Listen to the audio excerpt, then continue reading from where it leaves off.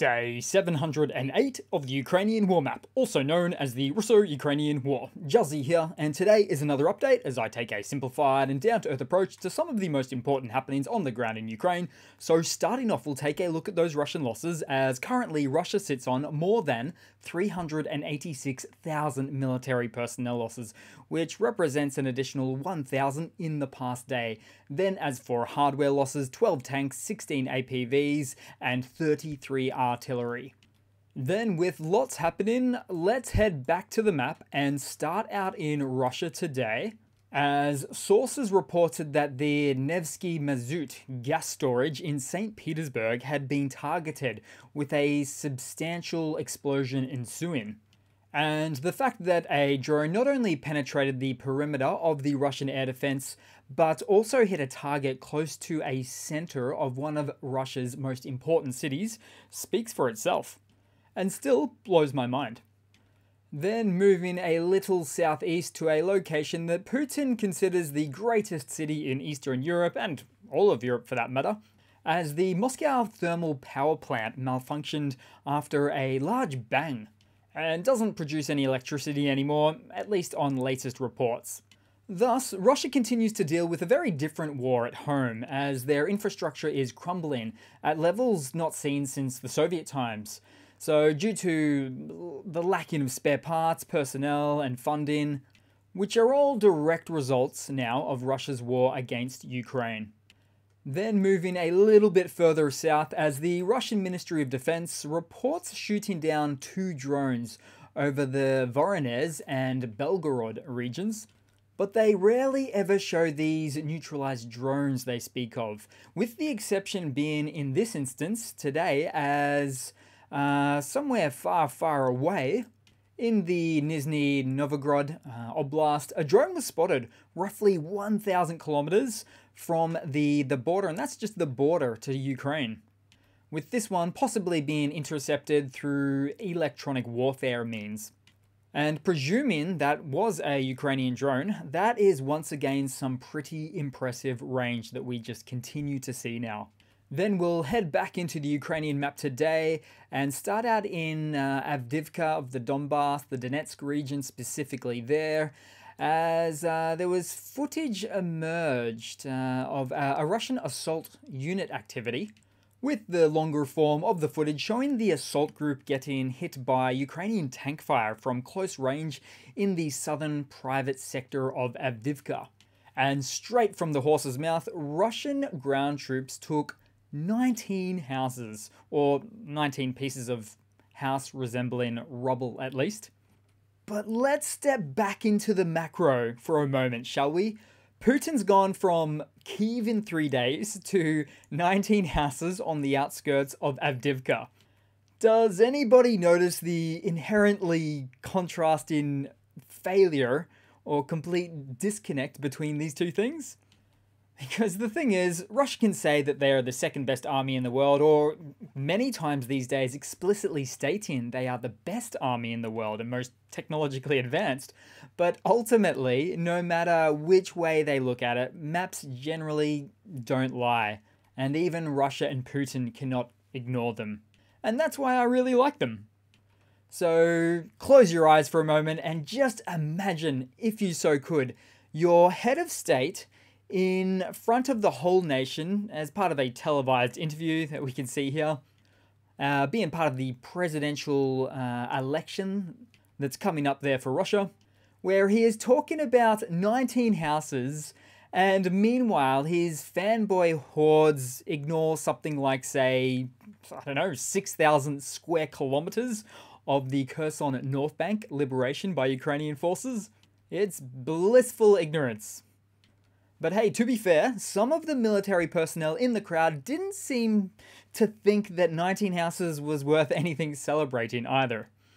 But I digress, because somewhere in the east, a Ukrainian drone dropped a 40mm munition into an abandoned Russian T-80 BVM tank, causing the onboard ammunition to ignite and eventually catastrophically cook off.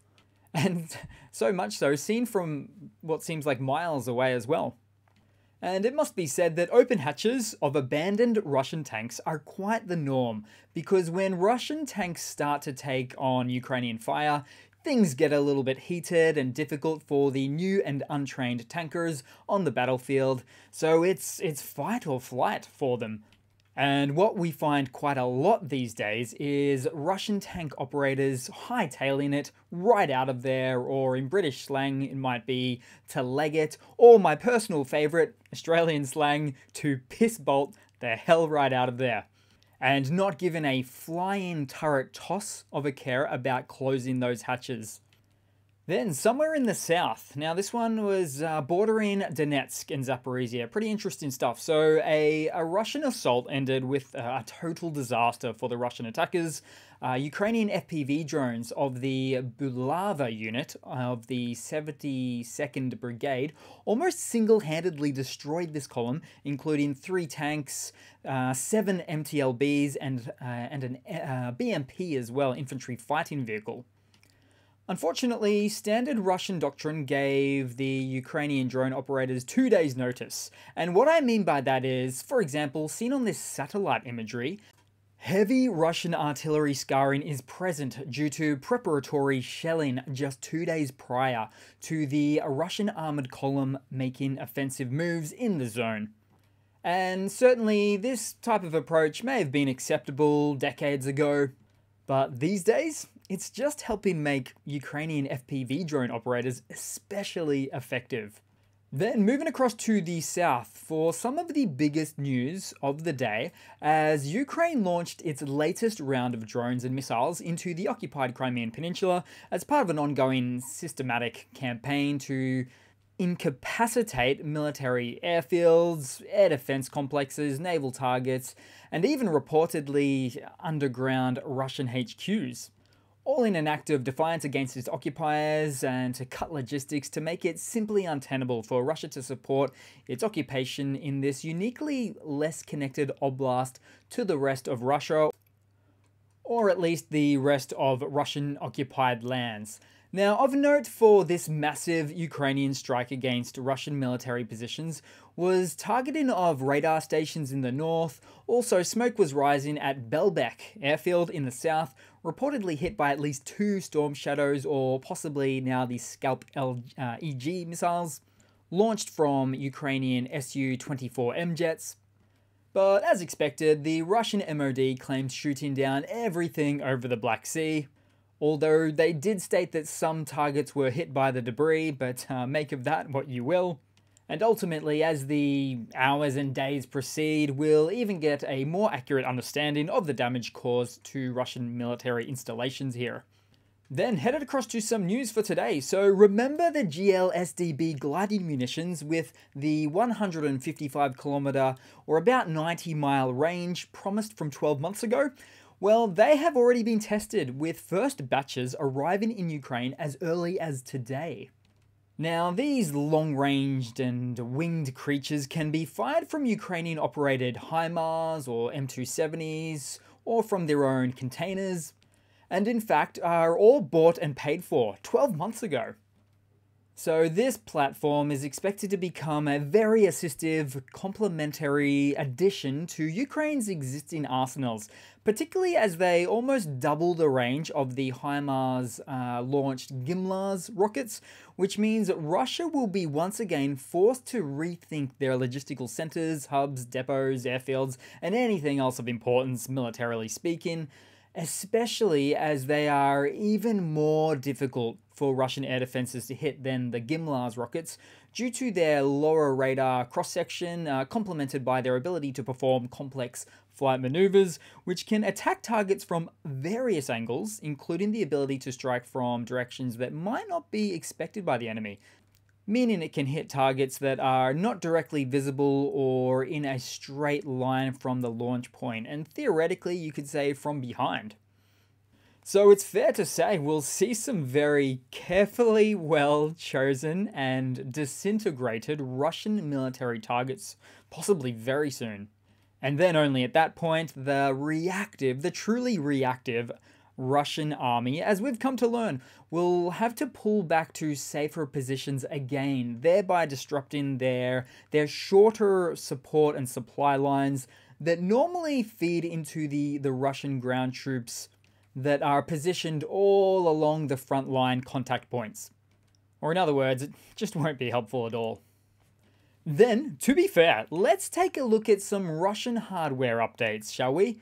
That have most recently come to light. So here we go, Russia's new super tank, the illustrious 70-year-old T-55 main battle tank, spotted somewhere in the Kherson region, complete with impenetrable cope cage, unless of course you're a cheap drone that flies around this ghastly contraption. And I do wonder if this is one of the few remaining operationally capable T-55s that remain in service with Russia. And at this point, probably. But of course, when they say Russia has, 15,000 tanks, a number that I do not doubt, they are often referring to something called the Soviet inheritance, whereby they count thousands of decades upon decades old tanks that were more or less sitting in mechanically soul-destroying outdoor storage for the past 50 years. Then headed across to some good news. Some really good news. So after a prisoner exchange, 207 Ukrainian POWs returned home from Russian captivity. Now, this exchange, like many others, has been brokered through the success of a mediation by the UAE, or the United Arab Emirates, to exchange prisoners of war between Russia and Ukraine. Then moving across to a super quick Russian military mobilization blunder segment today. Really quick one, as it's difficult to verify as yet, but very plausible, as apparently there was a Russian soldier crossing the treacherous front lines onto the Ukrainian side where he was asking for bread. And it's very plausible or believable because, for example, there's lots of reasons for this, and I've been holding off on posting this particular image from 7 days ago of a Ukrainian drone operator spotting a Russian soldier hydrating himself via means of a puddle. Ah, the Russian military. What a paradise.